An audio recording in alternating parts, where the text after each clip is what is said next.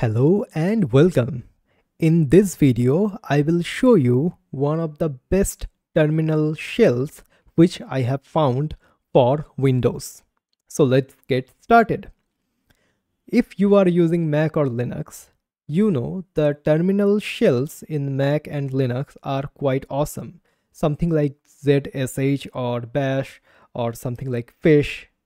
There are a lot of terminal shells which are available for Linux and Mac OS. But for Windows, we have PowerShell, which is not that much great if you have used that. And also, I wanted a shell where I can run some of the Linux commands as well, and under the hood that should work. Something like touch command to create a file particularly, okay? And there are some of the other commands as well, which I'll show. So first of all, what I used called git bash, okay? So this is my git bash, and this is good. This has all of the things which I want. It is something like ls, something like that, and so on and so forth. So everything is good, and the touch commands work as well. But some of the things it is lacking is the syntax highlighting. So there is no like syntax highlighting. So something like node dash version, if I do that, so it will give me a version, but there is no syntax highlighting for that particular command. And also there is no autocomplete for bash. At least I wasn't able to find something which will enable autocompletion on the bash commands. So now what I have found recently, I have found another shell which is called new shell. Okay, so here it is. So this is new shell. And what you have to do in Windows, basically, if you say something like get new, by the way, it is available for Linux and in Mac OS as well, as you can see by Homebrew.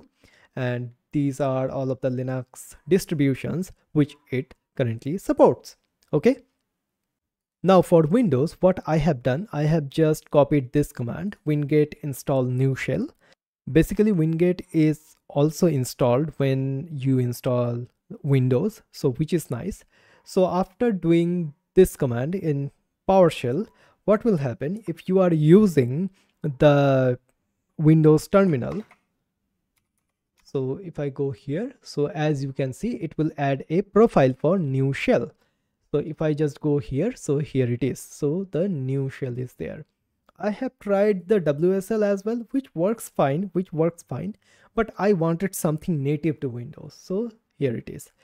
And if I just go here instead of that, so as you can see here, all of the things are here.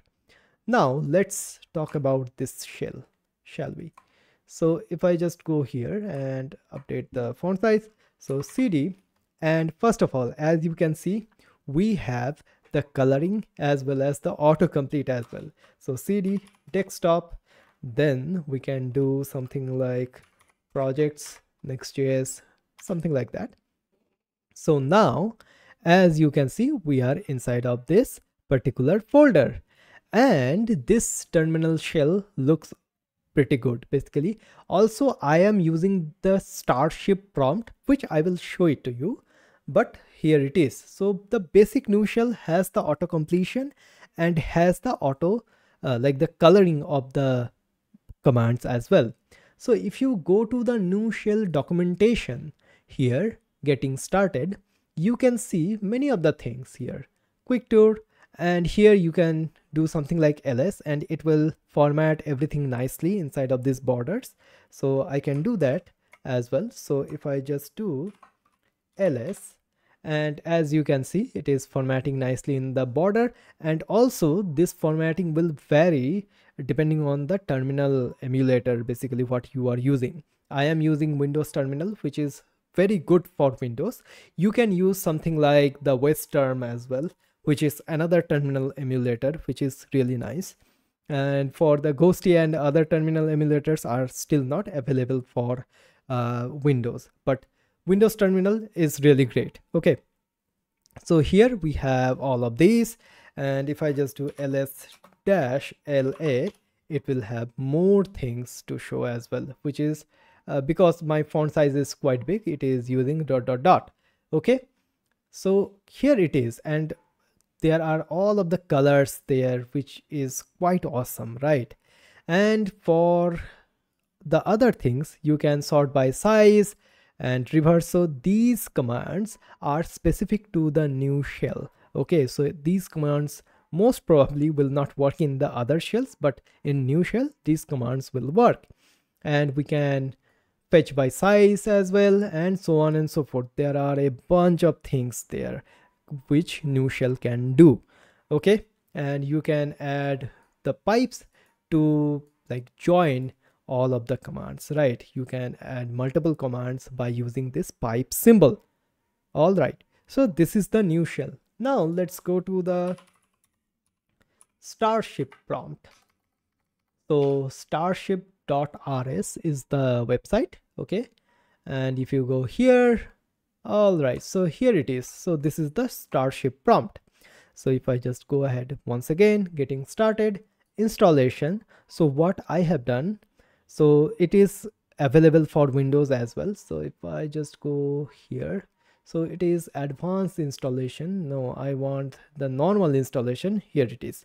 So if you are in Mac or in Linux, you have that. Okay, but if you are in Windows, you have all of the things. You can use Winget, which I did. You can use Scoop, you can use Conda Forge. If you are using Conda, you can use Chocolatey, you can use this one as well. Okay, so after installing that, what you have to do, basically you can go here. You can use that with different shells as well. You can use that with Bash. In Windows, you can use that with Git Bash. Okay, you can use that with CMD, Fish, and so on. But here we are interested in the new shell. So here, what you have to do, basically, you have to copy this command and then you have to paste that inside of the configuration file of new shell, which I will show it to you. So if I just open the file explorer and I will go here, and what I'll do, I'll go to the things. So I will show it to you.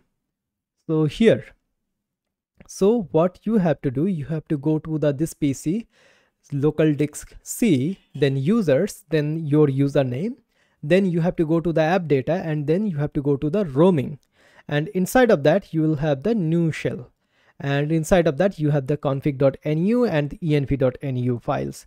So you can just open that with something like VS Code, and here as you can see everything is commented out. I have just 3 lines. So I have set like the show banner to false. Basically, when you install the new shell for the first time, there is a banner which will show it to you automatically whenever you are opening the new shell. So I have set that to false, and I have just pasted out these Starship commands which we are getting from the Starship website. Okay, and so that I have, I believe, one of the best terminals which is available for Windows. And also the touch commands, something like touch, something like this, it will work. And the rmrf command to delete something, it will work as well. Okay, so this is the new shell which I have found, and this is something I believe if you are using Windows you will very much enjoy, because it will streamline many of the commands from Linux to Windows, and it will be very, very awesome to use as well, which I am enjoying quite a lot, the new shell. And also to do something like this, like have these icons, you have to use a nerd font. Okay, so if I go to the browser, okay, so let's search for nerd font. Okay, and here you have many nerd fonts. Okay, so if I just open that and go to downloads, so as you can see there are a bunch of nerd fonts. You can use one of them, so you can use many of them. Basically I have used many of the things like the FIDA code and so on and so forth, but for my terminal right now, what I am using. I am using a font called Maple Mono Nerd font. So if I just go to new shell and appearances, and here, as you can see, I have set up to the Maple Mono Nerd font. Okay, but you can use any like nerd font of your choice. All right, so this is the new shell, which is one of the best terminal shells which I have found for Windows.